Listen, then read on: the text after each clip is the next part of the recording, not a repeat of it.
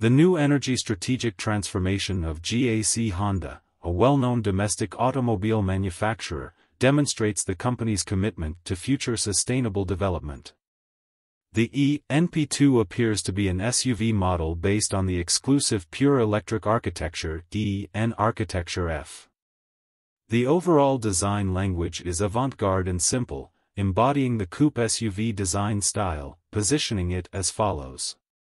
In terms of power, the NP2 is equipped with an engine with a maximum power of 204 horsepower and its cruising range is expected to exceed 510 kilometers.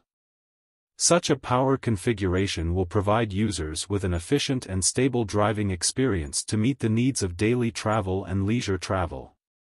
It is worth noting that Honda has deep technological know-how and rich product groups in the field of new energy. In addition to the upcoming NP2, the company also has a number of plug-in hybrid models such as the Accord PHEV and Haoying PHEV. Based on the fourth-generation i-MMD plug-in hybrid technology, these models have the advantages of high efficiency, environmental protection and energy saving and have gained wide acceptance in the market.